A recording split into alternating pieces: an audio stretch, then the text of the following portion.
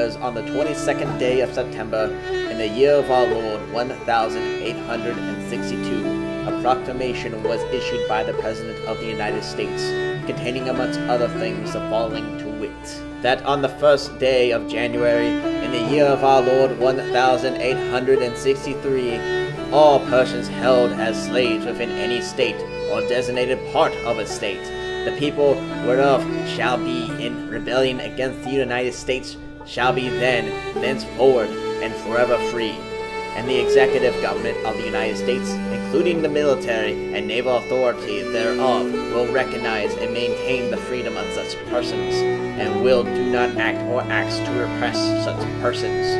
or any of them, in any effort they may make for their actual freedom.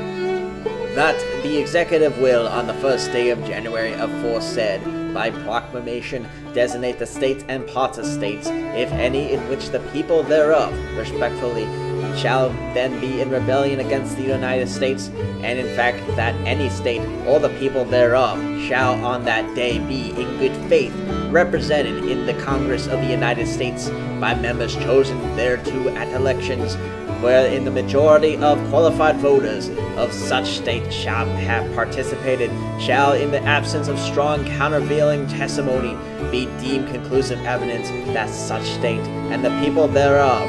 are not then in rebellion against the United States. Now therefore I, Abraham Lincoln, President of the United States, by virtue of the power in me invested as Commander-in-Chief of the Army and Navy of the United States, in time of actual armed rebellion against the authority and government of the United States, and as a fit and necessary war measure for suppressing said rebellion, do on this first day of January, in the year of our Lord 1863, and in accordance with my purpose so to do publicly proclaim for the full period of 100 days, from the day first above mentioned, order and designate as the states and parts of states within the people thereof respectively, on this day in rebellion against the United States, the following to wit: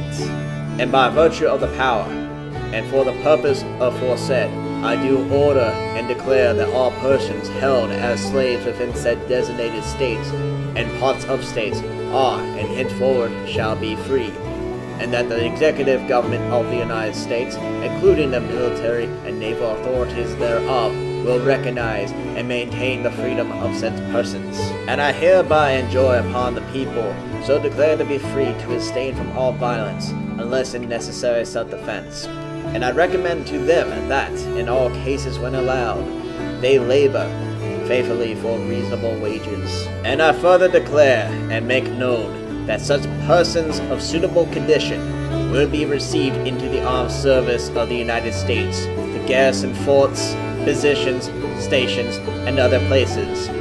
and to man vessels of all sorts in said service. And upon this act, sincerely believed to be an act of justice, warranted by the Constitution, upon military necessity, I invoke the considerate judgment of mankind and the gracious favor of Almighty God. In witness whereof, I have hereunto set my hand and caused the seal of the United States to be affixed, done at the city of Washington, this first day of January, in the year of our Lord 1863, and of the independence of the United States of America, the 87th, by the President Abraham Lincoln.